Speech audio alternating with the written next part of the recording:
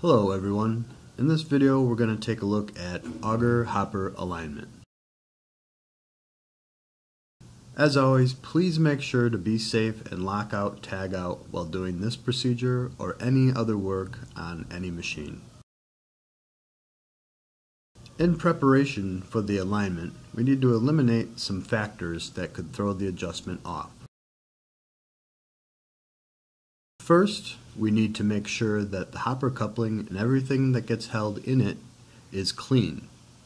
This is very important because everything needs to sit flat in order for the tooling or aligning plug to sit straight.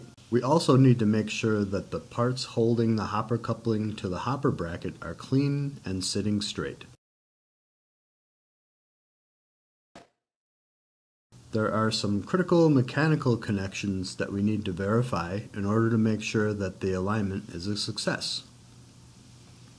Here you can see that I'm snugging the thumb screws that hold the hopper down.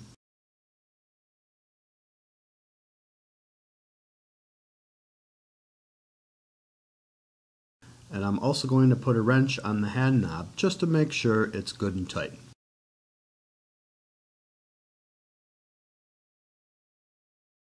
Next, I'm going to make sure that the bolts that clamp the hopper bracket to the column are tight as well.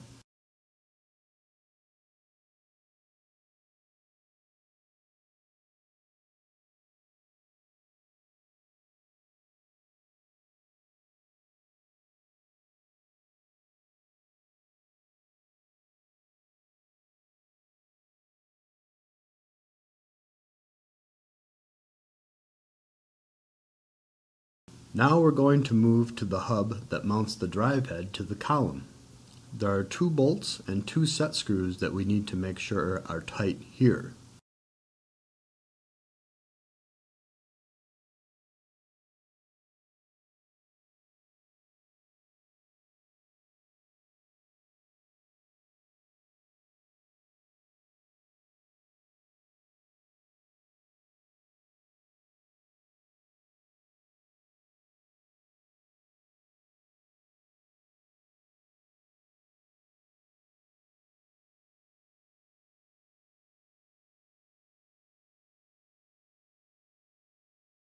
Next, we can move on to the front of the drive head.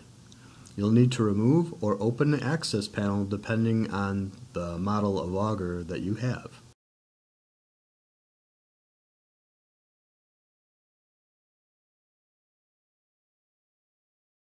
Once inside, we want to ensure that the drive coupling is tight.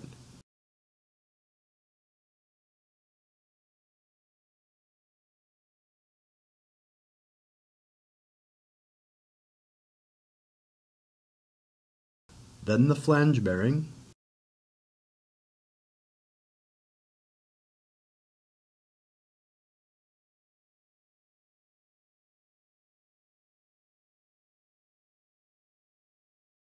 then the connection between the main shaft and the adapter shaft,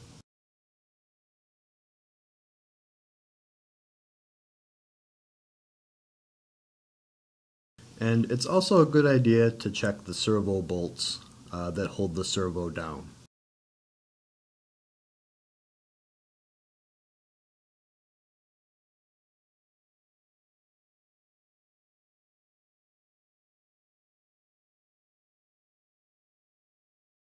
If we take the side panel off, we can access the bolts that hold the drive head to the drive head mounting hub to make sure that they are tight.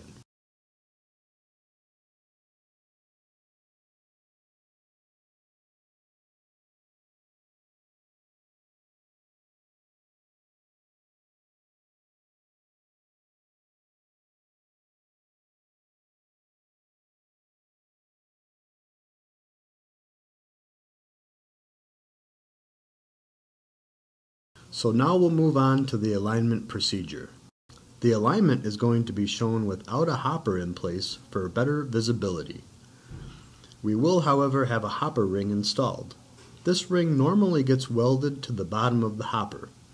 It's important to note that the hopper, or hopper ring, must be installed when performing an alignment or it will not work. And here you can see the hopper alignment plug and rod which are needed to do the alignment.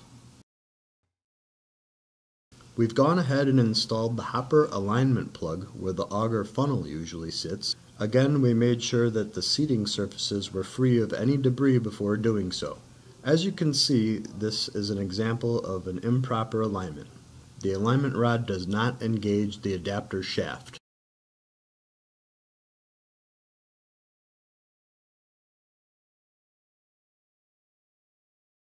So we loosen the coupling with the two bolts that hold it in place and make sure that we can move it around.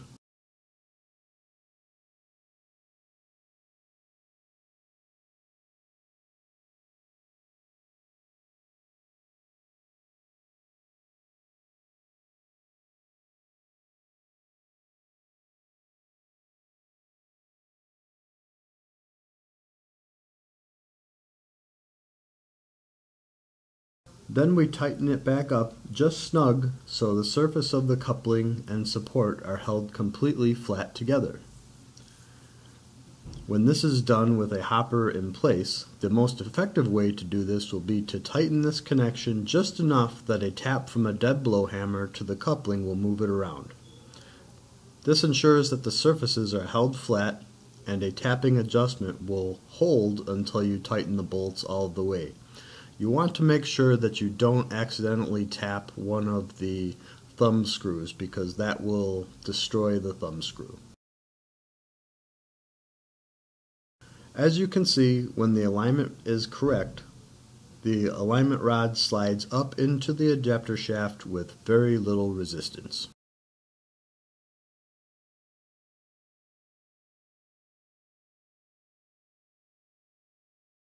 Once you've got the alignment in a good place, you can go ahead and tighten down the screws that hold the hopper coupling into place.